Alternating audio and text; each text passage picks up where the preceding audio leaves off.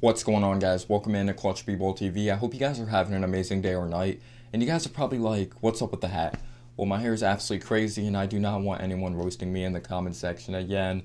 Because, oh my gosh, my post-game video, my hair was just absolutely crazy. While I was ripping my hair out during just like every possession. If it was Alfred Payton shooting a 3 when he shouldn't have been shooting a 3. When we were rolling in the third quarter.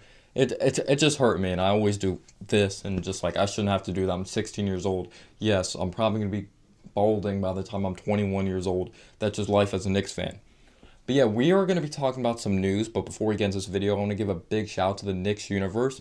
Thank you so much for the news. You're the reason I'm reporting on this video, so shout out to you. Make sure you check out his Instagram, up-to-date news, and the Knicks world rumors and all that. If you love the Knicks, make sure you check him out for sure. Even if you love roasting the Knicks and you want to drop my boy a follow, make sure you check him out as well. Shout out to my boy Avery.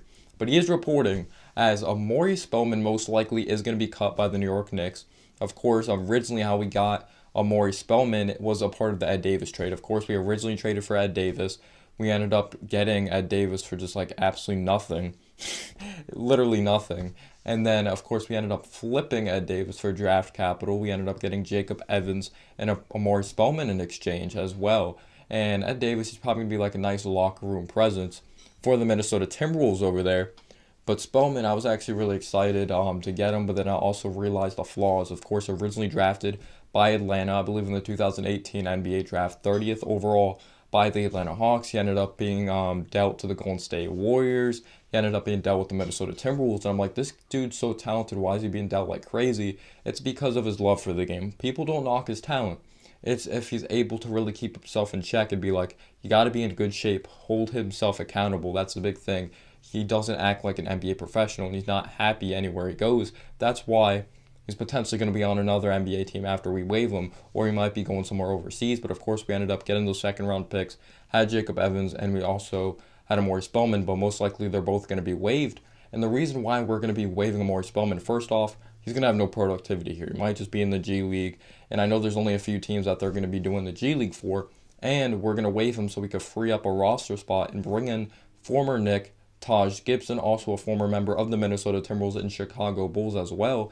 And this is another team Tom Thibodeau is going to be head coaching, and it's going to be another year potentially that he is going to be coaching Taj Gibson. He coached Taj Gibson in the Kirk Heinrich, Derrick Rose era, Joakim Noah, of course, part of the Chicago Bulls. He coached him on the Minnesota Timberwolves, Karl-Anthony Towns, Andrew Wiggins, Jimmy Butler, those types of guys. And of course, he coached Jimmy Butler when he was on the Chicago Bulls. And we know Jimmy Butler is a different type of dog. Just his mentality is insane. And I actually think Taj Gibson would be a perfect guy to bring back. I thought he had good productivity for us last year. He was definitely a great presence in the locker room, and I've been really surprised that he is a free agent because he brings such a great locker room presence, and he's still a productive NBA player.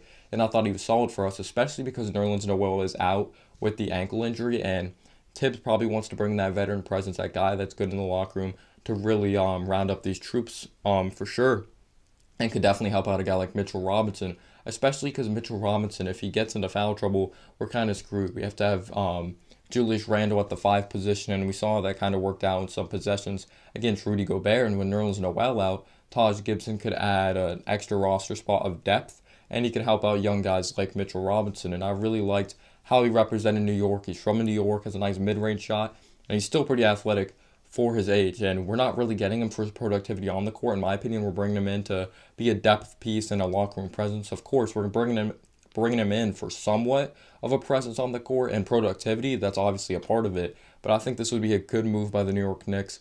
Low risk, high reward in the fashion of good for the young players, and definitely a good culture-changing player, just good player for the culture, bringing guys like him, of course, Austin Rivers, how he's representing New York. He's doing a great job being a leader, but I just wanted to report that to you guys. Thank you so much for your great amount of support. This channel is not possible without you guys. Be free to click the subscribe button, smash the like button as well.